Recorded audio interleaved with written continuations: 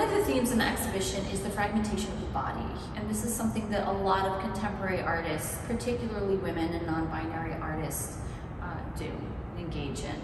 And it's exemplified here in the prints by Carol Walker. These are two prints from a series she did in 2005, where she superimposes her very well-known silhouettes, these caricatures of black bodies, over 19th century vignettes of Civil War battlefields or other notable sites. They're often very saccharine images. And what she's done is superimpose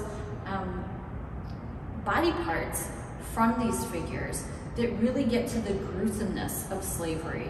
So instead of shying away from the abject, Walker is really here embracing it to communicate to the viewer the horrors of slavery, which of course were directly contributing to the Civil War.